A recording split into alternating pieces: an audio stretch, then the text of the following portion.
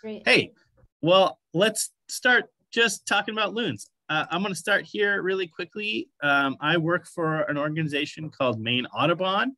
We are a nonprofit organization that focuses on protecting wildlife and wildlife habitat all across Maine. We've been around since 1843, if you can believe it. We are the oldest wildlife organization in the state.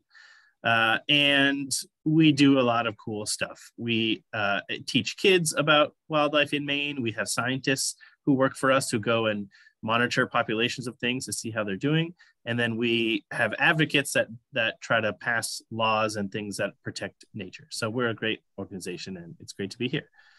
But we're not talking about any of that. We're talking about this. Holy moly. Loons are if they're not the most beautiful bird, that they're one of the most beautiful birds. And we can make a list later, but man, oh man, this is a loon in breeding plumage, and they're just so sharp. They have that iridescent color on the feathers and that red eye. They have that really intricate black and white like necklace and plumage. They are beautiful birds. In Maine, there are 5 different species of loons that live in North America, and only one breeds here in Maine. And that's this guy, the common loon. It's called the common loon. There's not much very common about it, but that's what it's called. And these are important birds. They are beloved birds and important birds. I'll talk about how beloved they are very quickly. People love loons, right? And they're sort of an important part of our identity and our economy. If you drive through a lot of, anywhere in Maine that has sort of lakes and ponds, loons are everywhere. People love watching their loons on their lakes. These are just like a little sample of all the signs that you can see if you drive around real estate places and stores and stuff. Here's a brewery in St. George that uses a loon. Here's a driving range. I don't know what loons have to do with golf really. And please don't hit golf balls at loons ever, but people like loons and have them on the sign. So they're an important bird, not because they're wonderful creatures, but because humans really love them. But I'm going to spend the day talking about loons themselves, and I'm going to talk you through sort of a year in the life of a loon in Maine. First of all, loons are big birds. They are big old birds. They have a wingspan of about 46 inches, so nearly 4 feet, and they're 32, about 3 feet long.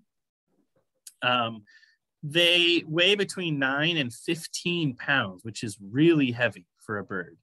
To put that in perspective, bald eagles are only about 9 pounds. So loons are heavier than bald eagles.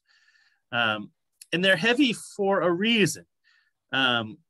They are specially evolved to be heavy and to have other adaptations that allow them to do one thing really, really, really well, and that is swim underwater to catch fish. Loons are awesome at being little fish hunting submarines. Here is a skeleton of a loon, and I can talk to you a little bit about how they've evolved to be so good underwater. Let's start by looking at their feet. You see they have those big old feet, and they are positioned right at the back of their body. So unlike, say, a sparrow that has, or most birds that have their feet right sort of underneath their body, a loon's legs have evolved to be right at the back end, like a ship's propeller. So they can use those webbed feet underwater to move around and swim really quickly and be really agile, which helps them catch fish. They also, looking at the front of them, have this long neck. It's like a big spear underwater. They're like a spear gun underwater that just shoots around after fish. The one thing that you can't really tell from this image is that these bones are solid. Most birds have hollow bones, and that helps them fly. So, flying is hard, and so you need to be as lightweight as possible to help you fly. And so most birds have bones that are like honeycombed. They have air pockets in them, which makes them lighter. But a loon doesn't want to be lighter because it wants to be underwater. If it was really light and buoyant, it would sort of bob up and down in the water and not be able to chase fish as well. So loons have evolved to have solid, heavy bones, which allow them to stay underwater and chase fish. So that contributes to them being so heavy. But I will say there are a number of trade-offs that being so heavy and a loon's special body that require. So they require some trade-offs. One of them is that they are not very good at flying. Loons are so heavy, they need a lot of room to be able to take off. If you've ever seen a loon take off from a lake or a pond, you know that they sort of, they like start flapping furiously, and they start beating their like running their legs, and they kick. It takes about a quarter of a mile for a loon to be able to get up on a speed to get up in the air. You know, most birds can just sort of jump in the air and start flying, but loons need to, need a big runway. Here's a picture of a loon flying over, running up to open water. It's a little bit dangerous because a loon needs a lot of open water. And as we'll talk about in a little bit, loons come to fresh water to have their babies in the summer. And that's great, but they need to make sure that they and their babies are off of the fresh water in the wintertime before it freezes over. Because if they don't have this quarter mile of open water, then they could get frozen in place, and that's not what they want. So they're not very good flyers. Once they get in the air, they're pretty good. They're not really acrobatic like a falcon or something, but they can fly fast up to 90 miles an hour, if you believe that, and they get cruising. And loons, here's where they live. And so when we talk about winter season and summer season, this is how it works. And so on this map, the blue is where they spend their summers. So this is when they go to lakes and ponds to have a nest, lay eggs, and raise babies. But like I said, in the wintertime, they can't stay on that fresh water because it becomes ice. And so they got to get out of there and find some open water. And what that means for loons is they go to the ocean, right? Because the ocean never freezes over. They can stay there all year round. And so what loons do over the course of their summer the course of their year is they move between the open ocean and the frozen, the unfrozen freshwater. This is about how they do it. Because they're not really great flyers, they only go as far as they need to. And so this is kind of cool because in Maine, what that usually means is that the loons that spend their summers on the lakes in Maine are spending their winters in the Gulf of Maine. So if you have a favorite loon, if you have a family that you watch or loons that you see at the lake somewhere, they're probably not very far in the wintertime. They probably just go out to, somewhere in the Gulf of Maine to spend their winters. This map shows the paths of some GPS tagged loons that were tagged in, you can see up here in Maine and some other places in New England. And you can see that most all of those birds that were tagged in Maine went to the Gulf in the winter. So that could be Bar Harbor, where Ezra is. That could be other parts of the Lakes region up here. So they're not going very far. And probably, speaking of Bar Harbor and Mount Desert Island, there are loons that breed on Jordan Pond and some of those other lakes there. They're probably just popping right over to the bay to spend their winters. Why spend all that energy flying if you can just hop right over to the ocean? So pretty cool. The other thing I'll say about the ocean is that it takes loons about 4 years to get old enough to start to have babies. And so for those early 3 or 4 years, they don't go to freshwater. They just hang out on the ocean all year round. And so even in the summer, it's actually pretty easy to see common loons on the ocean in bays and things. And so Ezra, keep an eye out anywhere on Mount Desert right now, off the coast or on the ponds. And that goes for anybody on the ocean. All right, so let's talk about, so for the loons who are 4 years and up and they're ready to start having babies, let's talk about how that goes. What happens first is that the males in about late April will go back to freshwater. So they'll leave the ocean and they'll start to find a territory. And the competition is pretty fierce because to get the best territories, to have the most fish, to have the best places to nest, loons will fight over that. So male loons will actually battle each other to try to get the best area to lay their eggs. Those fights can be pretty dramatic, but that's what happens when they're trying to get the best territory. This is a bit of a gambit for them because they need to leave the ocean early enough so they can get a prime territory, but they don't want to leave so early that there's still ice on the ponds because then they could be in danger. And so the timing of when loons get to the freshwater is a bit tricky, but they go. All right, I'm gonna play some sounds. I should have tested this, but hopefully, let me see if these works because the loons, the sounds of loons is one of their most iconic things, right? Everybody loves the sound of loons. So loons make a number of different calls throughout the year, and knowing what the different sounds mean can help you understand what's going on. The first sound is called the yodel. And this is something that male loons give to try to advertise themselves to potential mates. And so they get a territory and then they say, hey, ladies, come on, check out my territory. Let's have a nest over here. And they do this yodel to do that. And I'm going to hopefully play this and let me know if you can hear this, okay? Yeah.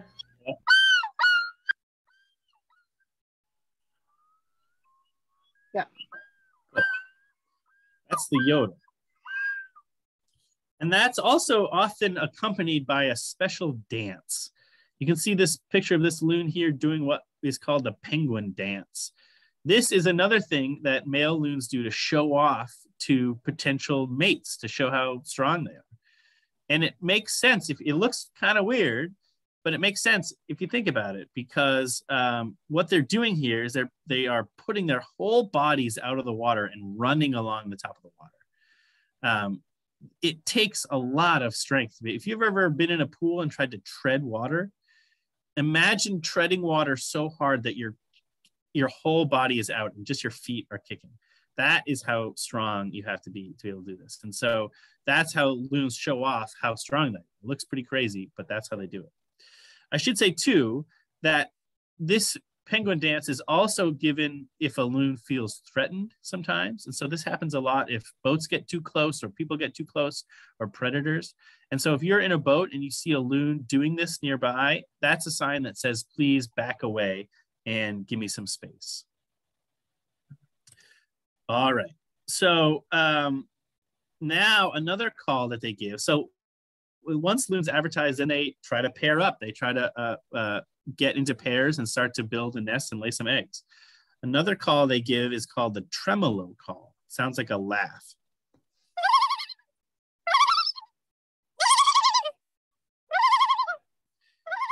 That call, that's a pair of loons talking to each other, basically. That also may be where the term, loony comes from. If you've heard people say, he's loony, because that sounds like a laugh, like a loony person laugh. So that may be where that name comes from. We don't really know. All right, so loons pair up. This is hopefully in like May or so, and they start to think about building a nest. Loons don't necessarily mate for life, but they mate for about 7 years on average. And the female is there with the male that has the best territory. And so if another male comes along and takes the territory, the female will typically stay with the new guy and go that way. But it's about 7 years on average. Loons generally return to the same area every year, and that goes for babies too. So if you have baby loons on a lake nearby and you watch them grow up, male and female loons look alike and all loons look the same, so you can't tell them apart. You can't tell necessarily which ones are the babies, but generally the baby loons try to come back to the same lake or a nearby lake every year. And so if you do see new loons on the year, that may be ones that you've seen in previous years that are now grown up. All right, so now we're talking about nests. So remember I said that loons gave up a couple things in order to be heavy, in order to be good swimmers underwater. They gave up the ability to fly really easily. They gave up the ability to walk really well. So loons put their legs, they evolve to have their legs on the back of their bodies. That means it's really hard for them to walk. They have to sort of like balance their whole body up on their hind legs and try to walk around. What that means is that in one thing that means is that they don't, when they make a nest, they don't leave the water very far. So they basically only shuffle up as far as they can go to build their nest, which means they're close to the water's edge. So sometimes it's a nest right off the water line like this. Sometimes it's, in a little marshy area like this.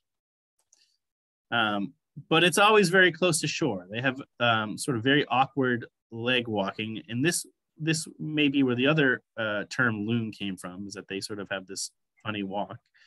But they sort of shamble up onto shore and start to build their nest right onto shore. Both the males and the females take turns sitting on the eggs. Not all birds do that, but both male and female loons do. Generally, the female loons get the night shift, which is a little harder because there are more predators out at night, skunks and things that are looking to eat eggs. And also they have to stay up all day because they spend the days feeding and the nights on the eggs. But they do take shifts. Loons lay generally 1 to 3 eggs, usually 2, about a day apart. And we're talking generally between May 15th and June 15th. And so that is today. June 15th is today. And so this is the time where if you're a loon, you gotta get going and hopefully get those eggs in the nest right now. Also, if you were one of the loons that laid eggs in May, your eggs are hatching pretty soon.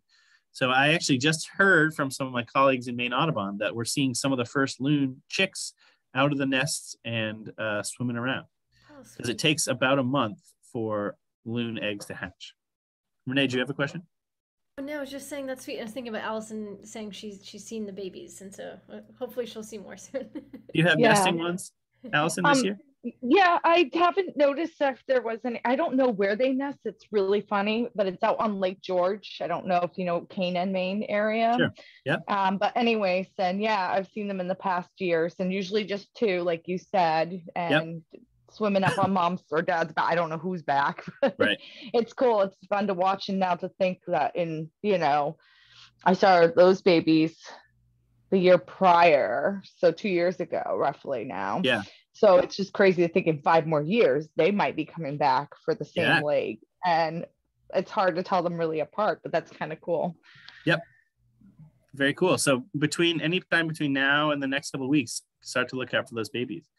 Well, yeah, let's stop for a minute for questions. Darian, do you have a question? Oh, awesome. Great. I do have a question. My question is, if loons can swim, how long can they hold their breath for? Good question. It's not too long generally. They hold it for about 3 minutes or so. Loons, and I'll talk about it in a second, but they use their eyes to see. So what they do is they sit at the surface, they put their head in the water and open their eyes, and they look for some fish swimming down below. And then when they see one, they go after it. And they're so fast and they're such good swimmers that they generally catch them pretty quickly. And then they come bobbing back up to the surface. So typically animals that spend a lot of time underwater are ones that have to go search for their prey. But loons see their prey before they go in, and then they breathe and go down after it. Good question. Allison? My quick question was on, you said that their bones are solid. Are they the only kind of bird out there that have solid bones like that? Yeah, they're not the only one. Birds that spend time on land, like ostriches and emus, have solid bones. Also, some of the other birds that spend most of their time on the water or diving do. But loons are among the heaviest. That's crazy. Yeah, thanks. Yeah. Paula, did you have a question? Yeah, I did. How do they protect themselves and their babies from predators? Great question. They use that sharp beak of theirs. There's a really cool story. One of the major predators of baby loons is actually bald eagles. And there was a dead bald eagle found a couple years ago in Maine that had a perfect dagger mark right in its heart. And what that was, scientists think, was an adult loon defending its babies and itself maybe against this bald eagle attack. Wow. Like, just jammed its right in. And I'll tell you, I've talked to scientists who handle loons, and loons are dangerous. You don't want to be, because if they're unhappy with you handling them, they can use their beak to stab you. So yeah, that beak is how they defend themselves. Any other questions before I keep going? I can't see everybody's picture. So if you have a question, just jump on in. Okay. So I think Sunny had a question, right? Yeah, go ahead. Sunny. Does the Audubon have a like a live nest cam kind of thing that you can check in on them, see how they're doing? Good question. We don't. That's a great idea. We don't, but I'm sure there are some out there. I'm sure if you search loon nest cam, somebody will, because it's an awesome idea and because it wouldn't be too hard to do, but we don't have it, unfortunately. All right, I'm going to keep cruising. Sounds good. And we'll have more questions at the end. All right, so where are we? They're laying their eggs now. Some of the first babies are hatching right now, too. Loons on the nest. So I mentioned earlier that loons do that penguin dance when they feel threatened. This is another thing they do when they feel threatened. This posture here is a loon on its nest, and it's got its sort of head stuck out right there. That is a loon also saying, "You're too close to me." That's a posture like the loon's about to jump off the nest and leave the eggs uncovered, which is not what you want to have happen. And so again, if you're out there in a boat and you see a loon on the nest doing this, this is saying, please back off, you're too close. All right, eggs are hatching. So my notes here say that eggs hatch generally between June 15th and July 15th. Today is June 15th. So the first eggs are about hatching right now. Loons can only raise one set of chicks per year. But if a nest fails for any reason, they can try to re-nest as late as August and still try to get the birds able to leave the lake. That's really what happens. As soon as the eggs hatch, the adult loons have one goal, and that's to get the baby loons to a point where they can fly so that they can leave the lake before it freezes over in the fall. So that's what they're trying to do. They're trying to get these chicks old enough. And look at these feisty little devils. They are feisty and active right out of the gate. They are playful and aggressive with each other. These are some baby chicks sort of annoying each other, some siblings. It looks like they're just playing around, but I've heard that this chick with his head in the water is just trying to drown out the sounds of his annoying brother or sister there. I'm sure we've all been there at one point. But as baby loons start swimming, basically as soon as they're born, they weigh about a stick of butter, and they are little fluff balls bobbing around. It's actually kind of a dangerous life as a baby loon. They are, like I said, they have a lot of predators, and that includes things like bald eagles from above. It also includes like big fish from below. And so one thing that baby loons do, like Allison mentioned, to try to stay safe is they just ride on the back of their parents. It's a great place to ride out the danger until they get big enough to fend for themselves. All right, a couple more calls here. Once baby loons are around and families are together, there's another call called the hoot call, which is what baby loons give just to check in with each other. This is just saying like, hey, you're okay? Everybody good? You okay? Everybody all right over there? That's what this sounds like. Ready?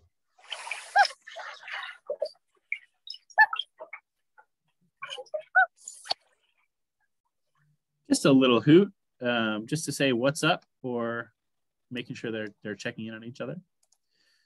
Another call called the whale call is checking in with families of loons checking in with each other down the lake.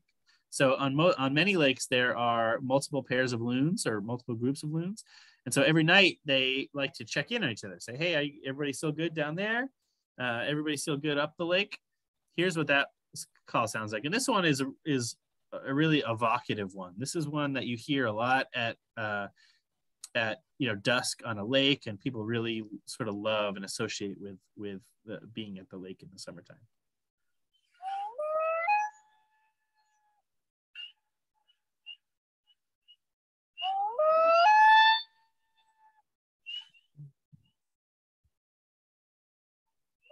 Everybody heard that call before? It's a nice one. Yeah, it's so beautiful. Yeah. All right. Like I said, loons are visual predators. This is what a loon looks like when he's sort of hunting for food. He or she will sit at the surface, poke their head underwater, and look around. This sort of underlines the importance of clean water to loons because they need to be able to see where the fish are. So this is the stomach of a loon. It's kind of gross, but this is what it looks like when they eat a big fish. Loons need a lot of food. They eat about 2 pounds of fish per day. And what that means is that a family of 4 will eat about 535 pounds of fish over the breeding season. Oh my God. 535. That's a lot. That's about 18 acres per bird and about 160 acres of water for a family of 4. That's a lot of fish. Darian, do you have a question? I do have a question. Do you know exactly why the loon's eyes are actually red? Great question. I don't know why. I don't know if it's just one of the things that makes loons pretty. So a lot of like bird coloration and loon coloration is just to show how attractive they are to the opposite sex. And so the red eye might be part of that. I don't know if the eye has any special sort of like vision properties, but that's a really good question. I should look into that. Loons will take whatever fish they can get. They will take sometimes fish that are sort of a normal size like this. Or this, I think these are perch. Sometimes they'll take huge fish. Look at this guy trying to choke this fish down. And, loons don't have hands. They don't have knives and forks. And so when they want to eat a fish of whatever size, they just have to put their head back and chug that thing down. Sometimes loons will sort of work very hard to get the loon to slide down. They'll always do it head first, which makes it so the fish's fins don't get caught on the way down. You can see them doing it here. And they sort of like jerk their body around to try to get the fish to slide down. You can see this guy too.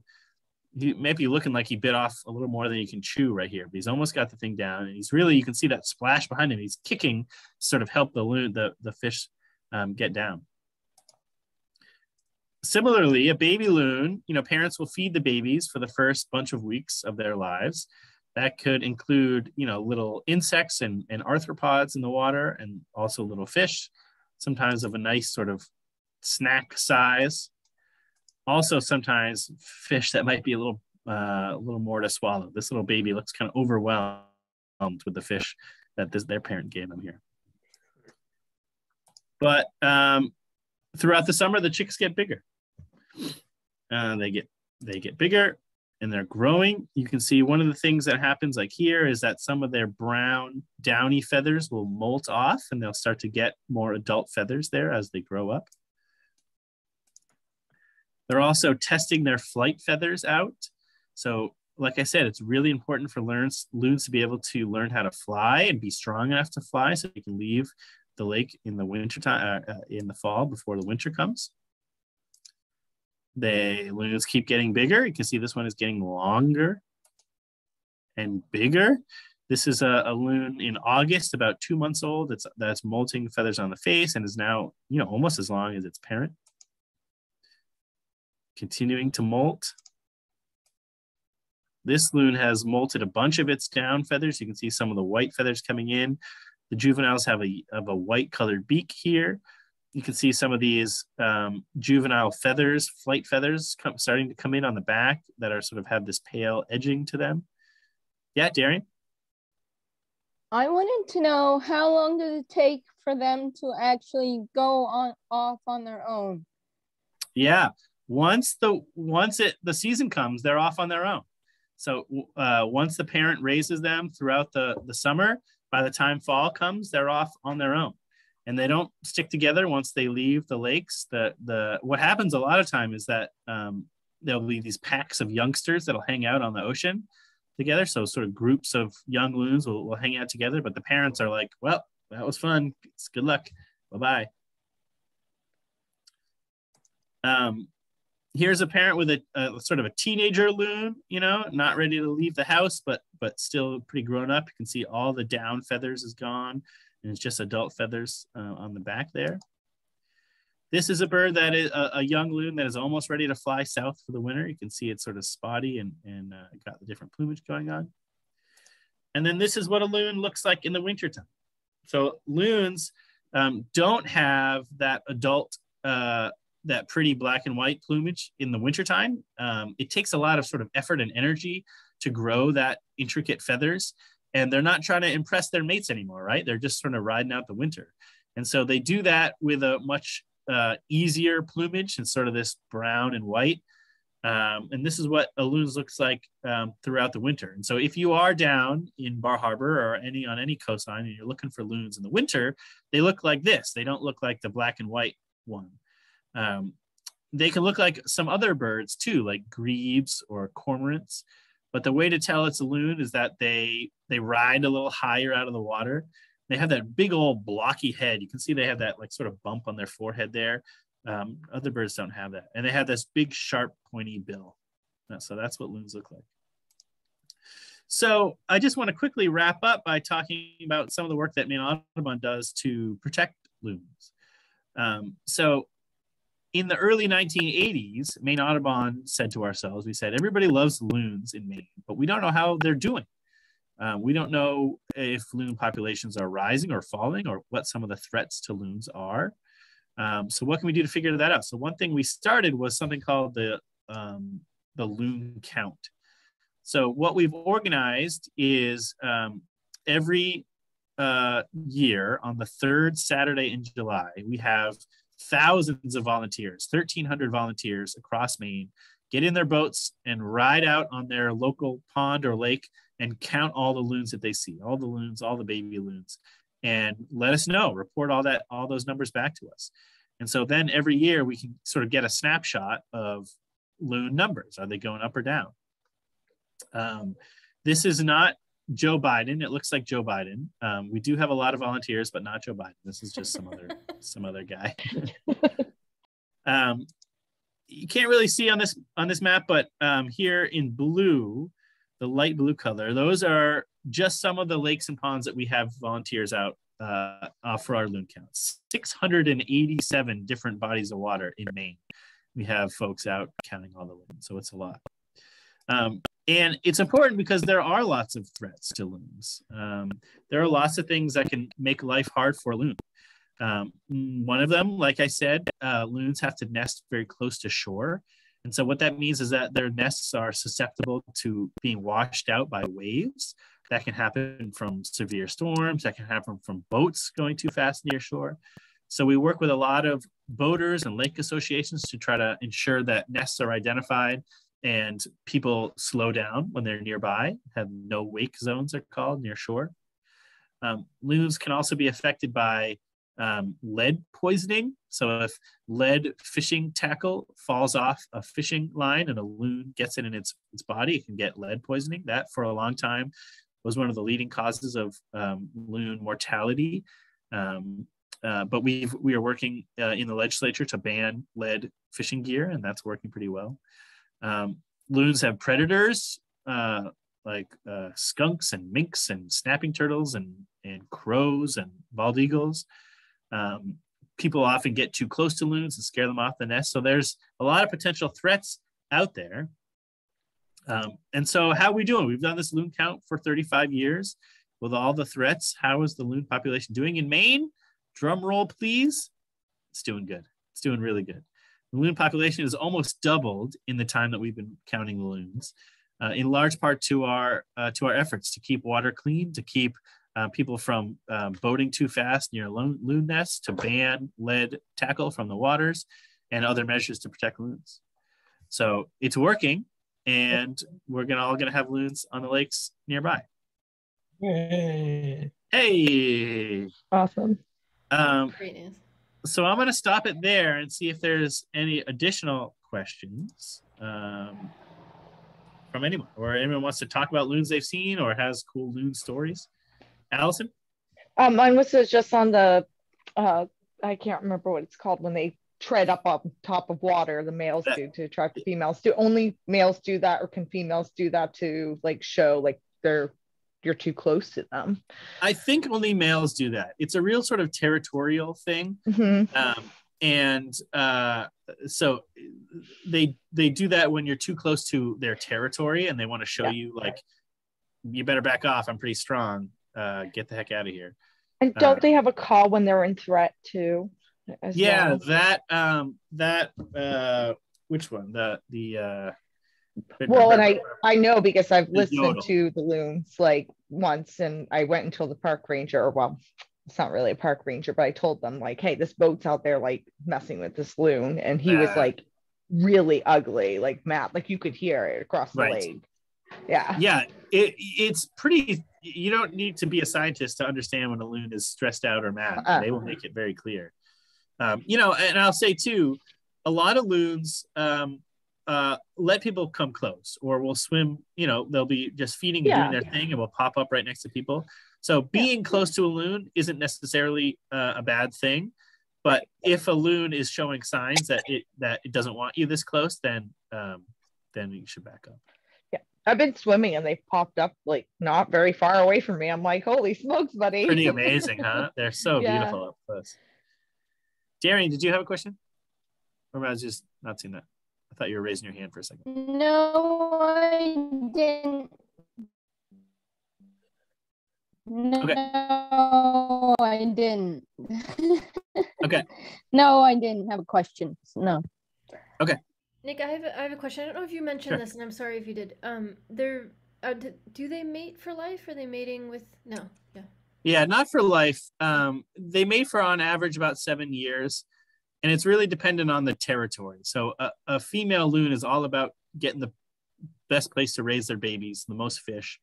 And so if a male, they'll be with the same male on the territory, but if another male comes and takes over the territory, the female will stick around generally. So not for life, but for generally about 7 years. Allison? How long do they live for generally? Yeah, up to 30 years. I mean, they're long-lived. They are strong and long-lived birds. If they can keep it going, they will keep it going. Yeah. That's longer than a lot of birds. Yeah. I know, absolutely. I mean, they're big and tough, and so they can survive a lot if they don't, nothing bad happens. Mm-hmm. And my question also on that too, you were talking about the mating every 7 years roughly. So if like the female doesn't find another male per se, they won't stick out any longer with that male, correct? They just tend to leave, or does a new female come along and kind of try to take over? Well, the male will have to go and try to find a new territory. So he just goes to a whole new territory. Wow. Yeah, he'll do what he can to try to make it work. Yeah.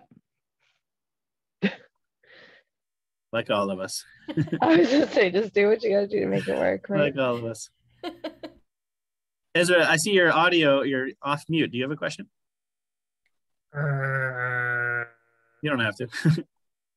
I couldn't see you on the screen for a minute, so I didn't know if you were trying to get in. Do you see any loons out in Bar Harbor ever? Yeah. And I have family summers in Goldsboro, and we can take the boat right across the bay. Cool. Awesome. And we'll see loons. Cool. I'll find Calf Island. Uh-huh. And find the porcupines sometimes. Huh. Yeah. Very cool. Yeah. Allison. How strong is their beak? Like, can they penetrate, like, say, a boat? Or Good like, question. how much pound of weight can they put against that to, like, You know, really... I don't know the answer to that. I hope no one has studied whether they can penetrate a boat. That would be bad for the boat and the loon, probably. But Right. they could, if you have like an inflatable boat, I'm sure they could, or like a raft or something. Yeah. Sure they could. But I don't know. I've never heard sort of how strong they are. Like Right, that. or how much force. That's a really good question. Yeah, I'm not sure. My question is about the loon count. Yeah.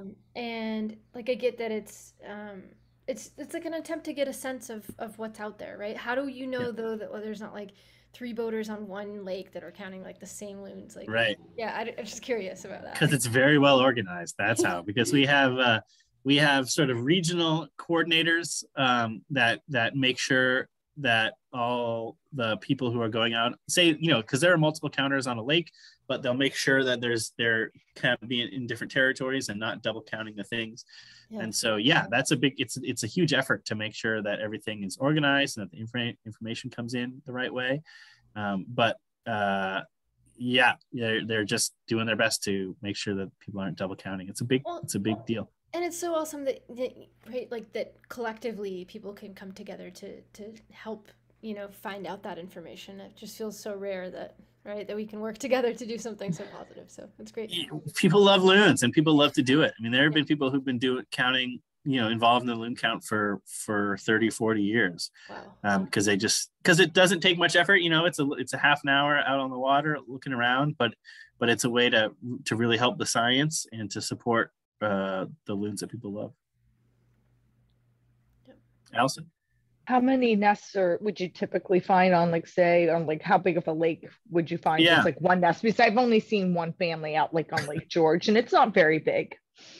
Yeah, it depends on a couple of factors. One is how productive the lake is, and so the main deal is how much fish they can catch. But generally, if you're raising 4 babies, it's like 150 acres or so, which is a pretty good sized pond. They can do it on smaller than that. And loons can fit into smaller than that if they need to, but only if they have enough food to survive. And so, my family has a place up on Cabasicanti Lake in Manchester, and there are a bunch, 8 to 10 pairs of loons on that lake. Wow. because it's so big. Others, a lot of, smaller size lakes have one resident pair, and that works for them. And so, about 150 acres generally. Yeah. Well, I think we are running short on time. I don't know if anybody wants to either say something else or ask one last question or... Well, it was great to see you all. Oh, thanks for having me in. Oh, this was super informative, Nick. I really appreciated this. And my pleasure. I think everybody else did as well. Nice to meet you all. Yeah. Have a great rest of your day. All right. Thanks, Nick. Thank you. Thank you. Bye. Thank you very much.